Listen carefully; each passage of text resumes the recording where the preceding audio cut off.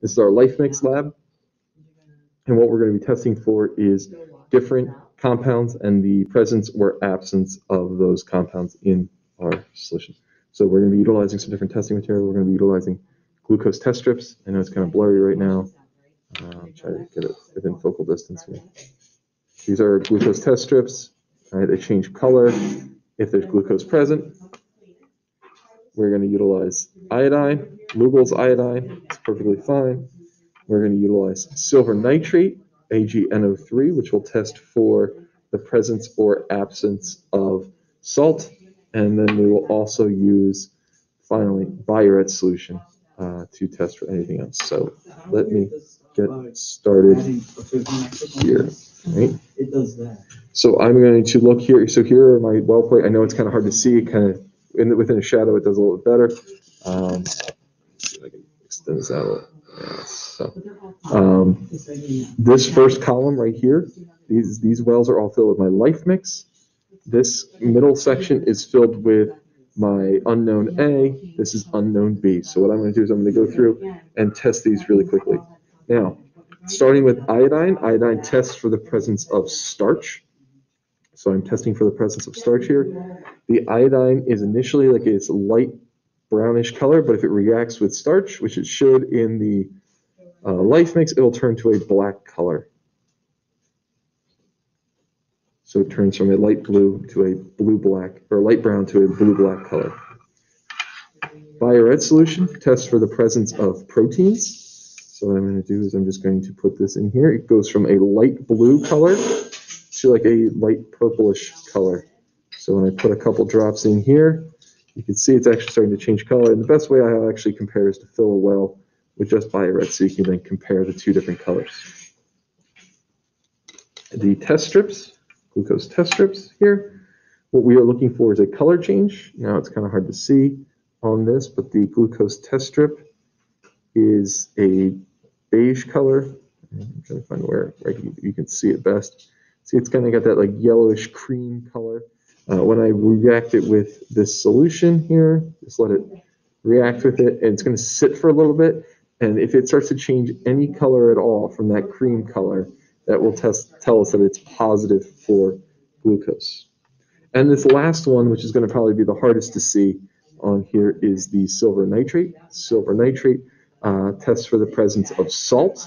Right? So what I'm going to do now is I'm going to put couple drops in here, and what we should see is if it's positive, a change in the clarity of this. So it should be like a clear solution now, and if I put the drops in, it turns to a cloudy white, which is going to be really hard to see on the camera here, but let's take a look now. We go over these, right? What the best distance to be at is, but all of these have tested positive. So here's our starch, which is now blue-black. You can see the purplish color of the Biurets when we compare it to the light blue, just empty well of it.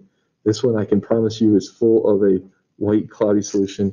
And then our glucose test strip, it doesn't look like it's changed much, but it actually has changed. And I could pull up a secondary one to show you that you can see. It's kind of hard to see on this color with this camera, but it is definitely I'm trying to get some shadows here. But it has changed color.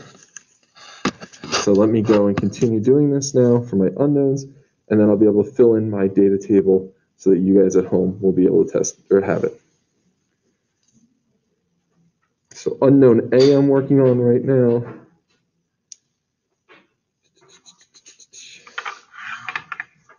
Unknown A for silver nitrate is positive. So it is positive for salt. So you can kind of see that cloudy solution in there compared to the other ones. All right, let's see Biuret solution.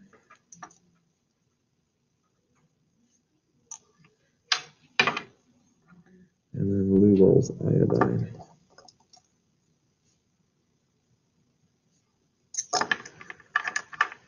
So this one, the results of unknown A for iodine, it is negative.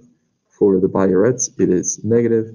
For the silver nitrate, it is positive. And for the glucose test strip, it is negative. Okay, going to the third, or unknown B. going to unknown B really quick. Let me test this, get the glucose test strip in there, let it sit for a second, and let's go and do the other test now. So silver nitrate, negative for silver nitrate, Biuret solution. Ooh, got some of the fluid at the bottom there. I don't necessarily want that stuff.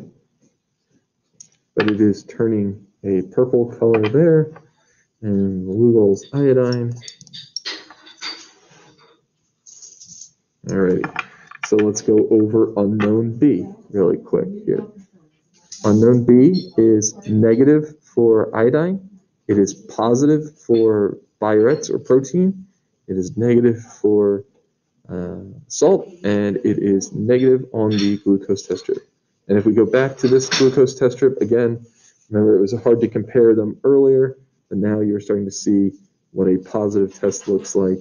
Positive is kind of turning this greenish color versus a negative test, which is this one, which is staying yellow. So far, so good. I'm going to go take a break. I'm going to go clean this all out, and I'm going to go fill up with my other 3 unknowns.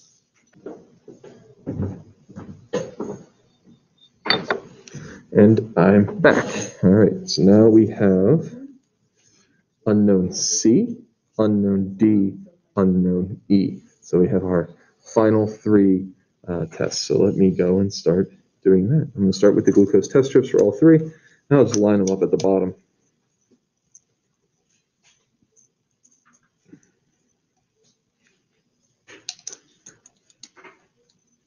I know it's kind of hard to see. It's just because the room's so bright.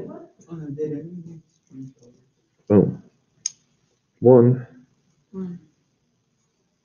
Which one did you use for this one? Okay, so we used 2. B. I would say.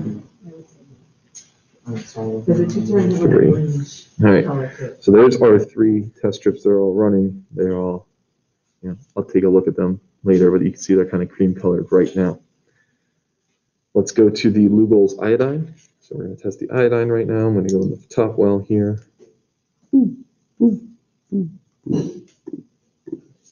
Okay. So you got 1 positive test there. You can see the other 2 are negative. So the Lugol's iodine, C is negative, D is negative, E is positive. Right? For Biuret solution. So let's take the Biuret solution. Again, we're testing for protein with Biuret solution. So let me get some of this full. So I'll fill 1, 2, 3.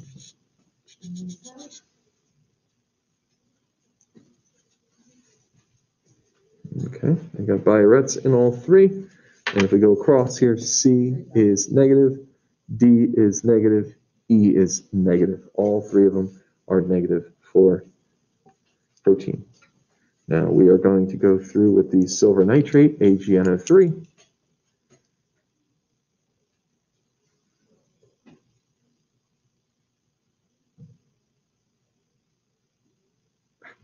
Almost got that last drop in there. All right.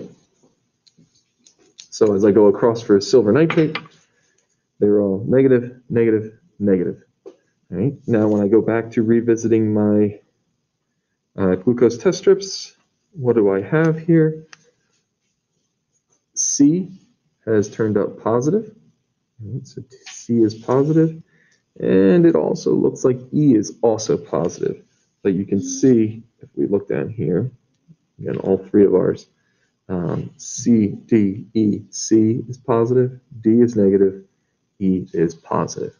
So make sure you get that data into your data table, and then we will be good to analyze it. So what I'm going to do is I'm going to work on putting this data in the data table, and then you guys will be able to access that and have all the information you need. All right, so thanks for checking it out, and hopefully you guys will be able to write up all of your information based off of this. So have a great day.